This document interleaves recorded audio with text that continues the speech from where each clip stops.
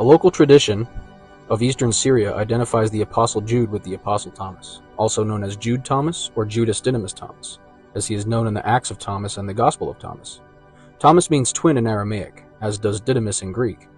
Thomas is often referred to by his name Judas, his full name being Thomas Judimus Didymus. Since both Thomas and Didymus just mean twin, and several scholars believe that twin is just a description and not intended as a name. Remnants of this exist still in the Christian canon. John 11:16, for example. So Thomas, called the twin, said to his fellow disciples, "Let us also go, that we may die with him." The apocryphal Gospel of Thomas opens with, "These are the secret words which living Jesus spoke." And the twin, Didymus Judas Thomas, wrote them down.